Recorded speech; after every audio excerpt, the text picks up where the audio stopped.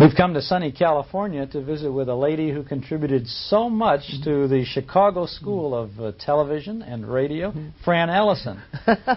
We're glad you're here. Oh, I'm happy to be here today. Fran, now, we can't start off talking about your career without talking about Kukla, Fran, and Ollie. Well, I had a most joyous reunion with them and with Burr just in the past few weeks. I was so proud of Burr. He came out and did a series of lectures and seminars at UCLA and for about 3 weeks, really. And on the final day, I joined him there, and we showed an old kinescope at 3 o'clock in the afternoon. And it was just so perfect. It was such fun. And CBS came out and covered it for their news, and so did NBC, and That's Entertainment.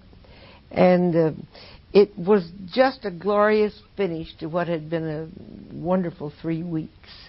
And just before that, well, not just before, but in the last of October, I went to New York to join Burr because the Museum of Broadcasting had wanted to have some of our things to put in their archives. And we did the same sort of thing for a week. We just had about from 12:30 until 2 o'clock each afternoon. And people came and even brought some memorabilia that Burr and I had forgotten about. So if I don't see them personally, Burr calls, and I very often talk with Kukla or Ollie or Fletcher Rabbit or Beulah Witch or whoever is handy at the time. Well, they're always handy. Did you ever think, back in 1947 when Junior Jamboree started on WBKB, that 35 years later there would still be a real special interest? No, in I Kukla, certainly never did. But I'm just grateful for all the time we spent together and for the many friends we made through the Kuklapolitans. How did you become an important third of that trio? Well, Burr felt that it would be, because as you remember or know, it was an hour a day to begin with, and that's quite a stint to do, although there were many little issues that we did use in there, which we did away with. We found that we didn't need them. And so in talking with the people from RCA who had come out from the East and the advertising agency, Burr said if there were someone, he didn't need writers, but if there were someone to stand in front of the stage with whom he could talk, it might make it a bit easier for him, and it would also, he was wise enough to see, bridge the gap between fantasy and reality. And I had met many of the people at the only television station there was at that time. And those of us in Chicago who were in radio at that time, and people from the theater who came through Chicago, were asked from time to time to go over, because the television station was under the command of the Navy at that time. It was a radar school, really. And all we did was to go over and have our picture taken, really.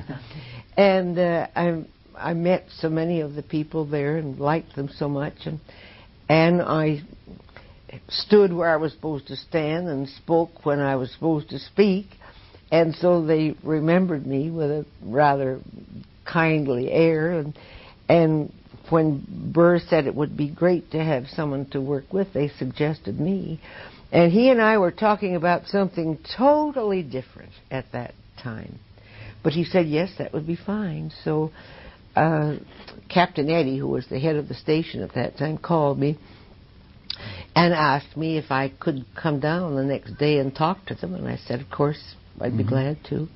And went down and we talked and decided that it would be worth a try. It might be fun. And that was Friday afternoon. We each went our separate ways.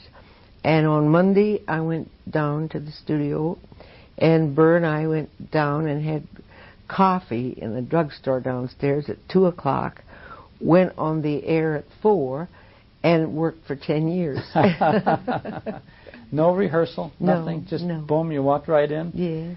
And you were literally writing the show on the spot as you went along. That's true. So it was as it grew, as I told you, there were so many little things. We had a film from, I think, National Geographic, something like that.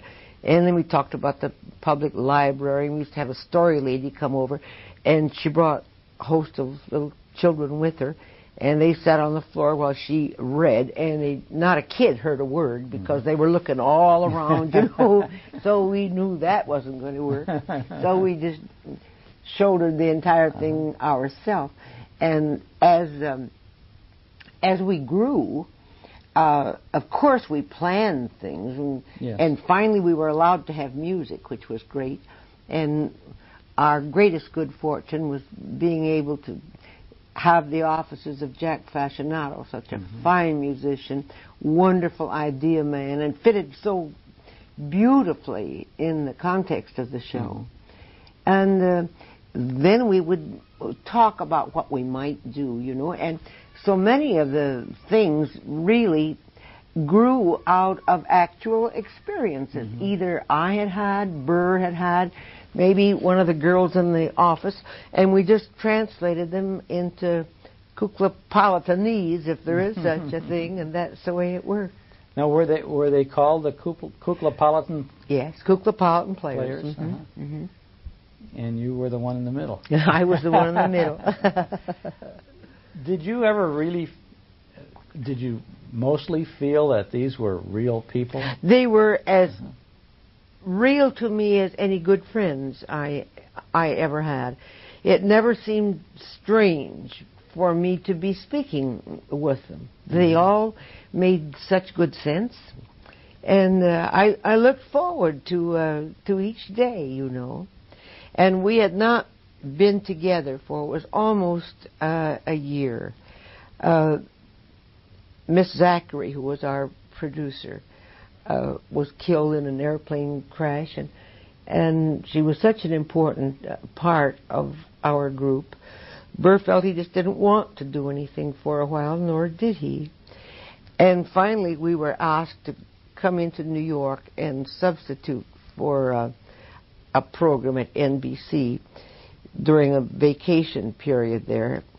And we were to start the Monday after Easter. Well, I had Easter luncheon with Burr. We had to have some pictures made, but I didn't look at Kukla or Ollie when we had the pictures made because I didn't want to. I knew they weren't going to speak to me, and I didn't want to see them that way.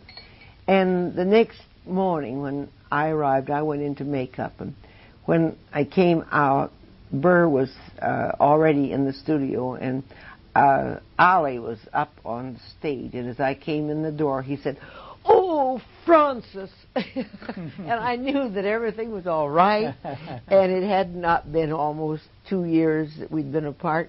It was just like last week. Yeah, well, now Kukla, Fran, and Ollie continued for many years, and you said it was... we worked consecutively on a regular basis for 10 years. Yeah. Then we were off for, well, a little less than 2 years. Then we did guest appearances. And then I think the next thing we did was a little series that we did for Miles Laboratories. And then we did started to do the CBS Children's Film Festival, and we were hosts on that for 9 years.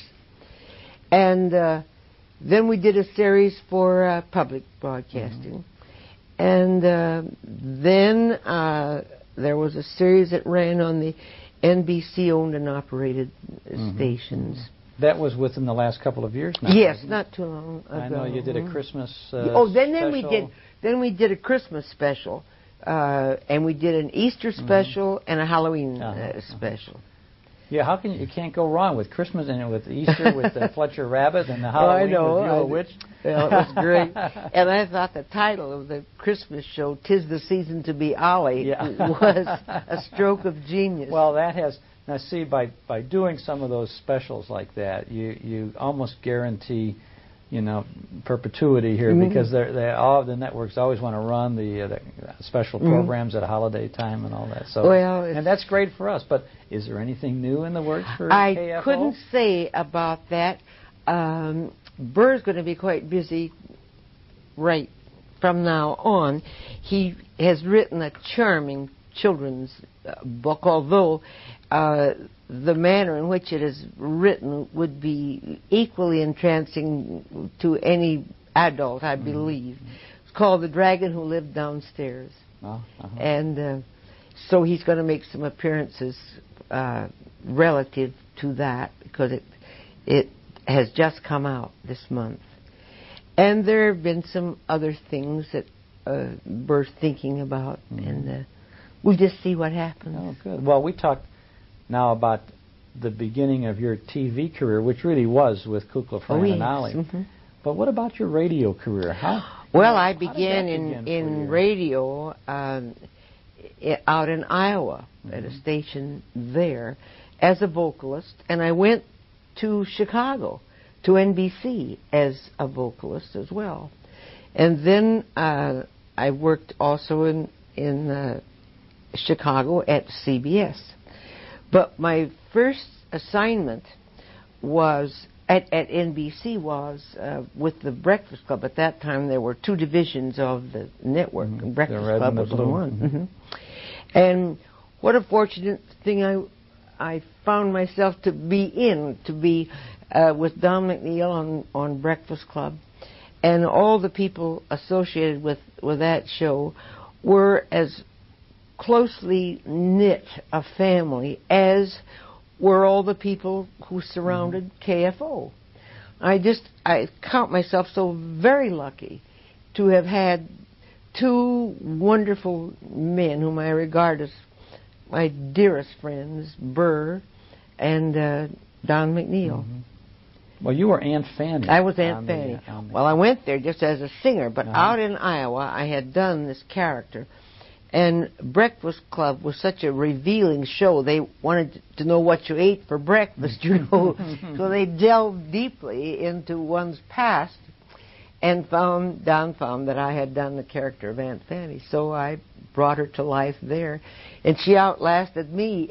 How do you mean that? I haven't told her yet. She's out of work, poor soul. I don't want her to know. Well, maybe you can do a spot. Well, Aunt Fanny, of course, had... I remember the theme song that brought you on was Only a Bird in a Gilded Cage. Yes. And you had a lot of fun. The audience really loved Aunt Fanny. Well, I hope they did, and I think they did. You talked a lot about all your yes, we had such fun. And I, of course, could say things to Don which I wouldn't have said as myself, I remember when he first got bifocals, and he was terribly conscious about them because it wasn't easy to become adjusted to it.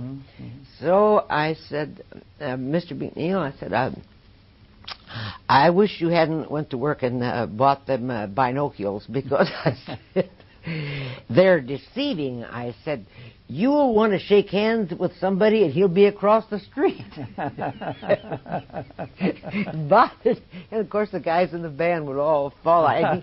He used to play a clarinet, and he had a pretty tone, but everything had to be kind of slow, I'd say, Mr. McNeil, I wish you'd come and join Pearl's little compote that she has. I said, you won't have to play that Flow Gently Sweet after that. I said, you can really just bang it out. And the fellas in the band would just die. And I had a letter from one of them the other day, and I hear from Eddie Ballantyne and Franny Ballantyne, dear, wonderful friends. Eddie was our conductor for years, and Cliff and Eileen Peterson, whom I adore. And it's so wonderful to have such lasting friendships, you know, and really have them so deeply rooted and have them be as precious as they are. I've been a very fortunate lady. Well, that's so much of the closeness of radio, and especially in the Chicago days, I think there was a real camaraderie amongst the there performers. Certainly was in that show. Did you work with, were you on the Breakfast Club at the time Jim and Marion Jordan were on there? No, they preceded me. Uh-huh. Jim Jordan is one of my dearest friends now. He's married to one of my closest friends, Gretchen. She was Gretchen Stewart. And they were to have been over here last night, and Gretchen has a miserable cold and couldn't come. Yeah. But Jim is wonderful. He sometimes finds it a little difficult to get around, but he always looks as though he just jumped out of a bandbox. Yeah, he just got a star in yes, that very long Vine, Sunset and Vine. You I have a note that says that you worked with Ransom Sherman for a while. Oh, Ransom called me just last night. Oh, really? Yes. Pardon. He's living right outside of Las Vegas. Looks wonderful. Just great. He contributed a lot to Chicago radio and TV of course as he well. did. Yes, you did have a show, I think it was called Smile Parade, is that right? Yes, that was a radio show. I did that with him, sponsored by Swift. What was Smile Parade? Just a musical variety show with a You script. would sing and he would do the jokes, huh? Well, worked with him. It was always such fun to work with him. Pat Barrett was known as Uncle Ezra. I adored him. And you did some things with him, too, didn't you? Uncle Ezra. Pat and Nora Barrett, his wife. Wonderful people. Just wonderful. I think for Swift and Company as well, and this was probably even as you were beginning the Kukla, Fran, and Ollie thing, you were on a Saturday morning situation comedy called Meet the Meeks. No, that was at CBS. CBS. That was before. That was in the... Just before just still doing radio. Yeah, I did that. That was fun. Now, when the Breakfast Club went to television, it was really not a breakfast club so much. Well, yes, it was a simulcast. We did it was the same pattern exactly, but at that time, if you will remember, we were like an island. At that time, ABC did not have as many stations as did either NBC or CBS, and in some areas, the station would open up for us and then go black for an hour. Now, if you don't have something to precede you and something to follow, you are really on an island, and it's just not going to work. And it didn't. And when it finally came down to the point where it no longer made financial sense to spend that amount of money and yet not have the coverage that other stations were having for what would have been the same amount of money. And the mail came in bags, you know, because people didn't want to see the show go. Well, it did, and that's that. But I think many times today that it really was such a healthy show. I think there is a place for it. I don't think Don would want to do it again. I'm sure he wouldn't. But there is a place for such a show, I think. Well, I think so, too. Everything is so heavily formatted and all that stuff, heavily scripted and departmentalized so much in the morning. But I think it would be refreshing to have a kind of an informal audience participation show. Maybe it wouldn't get all the precise demographics that they look for today, but I think that's the kind of a natural type of a show that should be on, and I think Aunt Fanny should be on it. Kukla and Ollie ought to sneak in once in a while. Pardon, I'm doing something right now which I just enjoy more than I can almost tell you. It was just a year ago before last Christmas. A lady called me from KHJ and said, "We'd like very much to have you come over and talk to us about doing a pilot." So I said, "Well, Miss Welling, what kind of a show is it?" And she said, well, it's beamed towards senior citizens. And I said, well, heaven knows I qualified, but you could not have contacted anyone who knows less about the subject than I do. And she said, well, please come and talk to us anyway. So I did. And I met the gentleman that day with whom I do the show. His name is Tony Lamb, and he is a retired electrical engineer. He has a string of patents that would reach from here to Beverly Hills. Mm-hmm. And he's 80 years old. He's about 6'2", and is as straight as an arrow, and has a shock of silvery hair and a full silver beard. And he, since coming out here 13 years ago, has devoted every ounce of his time, every bit of his energy to helping senior citizens. He's one of 7 senior senators. Now, they are elected by the populace. It's not an appointed thing at all. Although he is on boards appointed by the governor, been on boards having to do with the presidential authority. And this group of men go up to Sacramento twice a year to the legislature there and present to them any grievances they have, anything they want changed, and suggestions for things they would like to have enacted. There isn't a minute of his day that isn't involved in helping out someone who has a problem, because you know how many problems there are. Well, I have learned so much and have enjoyed the work so greatly, and I've met so many young people who are involved in one way or another with a program that either has to do with problems that beset senior citizens, or they are working in some way to get them involved in doing something. It's really just it's been a wonderfully uplifting thing for me to have done. How often is the show on? Well, it's on 3 times a week. It's shown at an unholy hour, I thought. Thursday at 6 o'clock in the morning, Friday at 6:30, Sunday at 6:30, I think it is. And that's when many senior citizens watch. They get up early. But not only they. I run into people say, Fran, I watched the show and I'm interested in it. We've had letters from doctors who feel that they can offer suggestions and help us in some way, and they've been on the show. Now, there are 3 different shows? They're the same show. Same show runs 3 times? 3 times. That's still a good schedule for you, isn't it? Well, once a week you've got a... we tape every other week, and then we do 2 shows back to back.